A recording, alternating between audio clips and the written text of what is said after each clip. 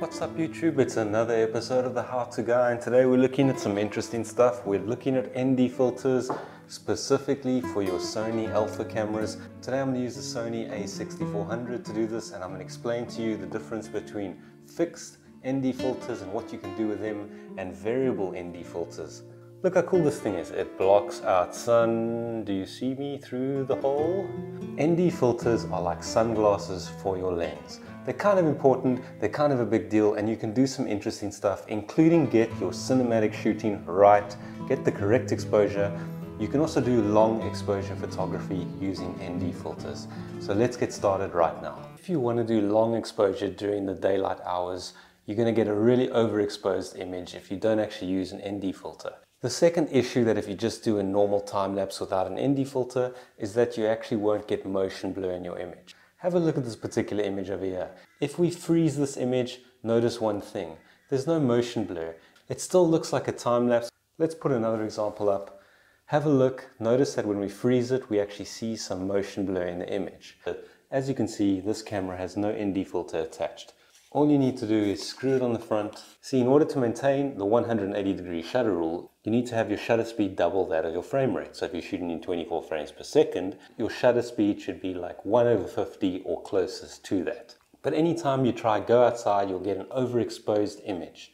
That's when you use an ND filter, which means your shutter speed can be kept at around 1/50 and still shoot at 24 frames per second. Why would you want to do that? Because that gives you the most cinematic, natural way the human eye sees video. So right now it's like 11 o'clock, which is the worst possible time to film a YouTube video. I've got a variable ND filter on this camera, and it's actually doing a pretty good job. I probably don't have the best exposure right now. This isn't the best camera lens, but using this ND filter, I'm able to kill a lot of the light coming into the sensor. So let's say you have your camera set up and you set it to manual shooting mode and you see a beautiful landscape in front of you and you want to get some detail out of those clouds.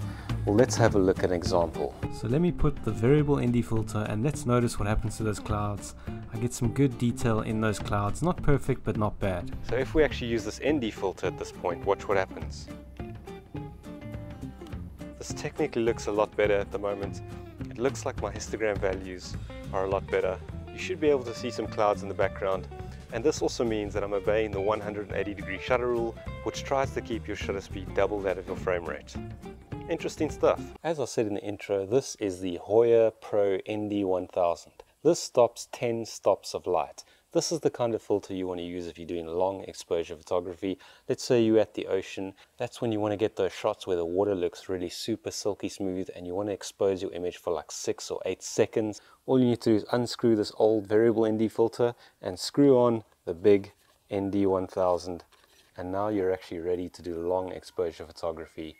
Go to the ocean and get some cool shots. These ND filters also allow you to do long exposure time-lapse photography, which is really interesting. You can go out at night and you can decrease the amount of light coming into your camera, meaning you can do time lapses that look really super awesome, where you've got those different colors that flow across the screen. And there is a little bit of trial and error involved with this. You should to try and figure out the right balance. Do a few test photography shots before you actually do a time lapse. At the end of the day, it depends what effect you're looking for. If you do want to do a photo that just has static movement and still looks like a time lapse, that's fine.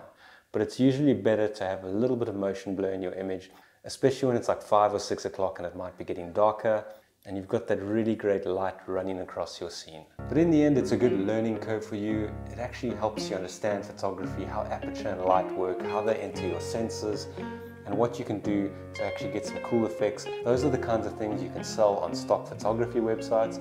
And remember, as in all things in life, if you actually go out and buy a variable ND filter, I suggest you get a better one. They can go up in price, but you do pay for what you get.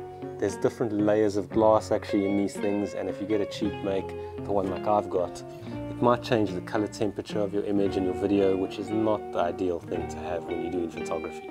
More, save up your money, spend a little bit more and get a decent one, unlike me who went the cheap route. Guys, if you found anything in this video useful, please hit the subscribe button, maybe leave a comment or a like. That really helps my little channel, and see you again next time.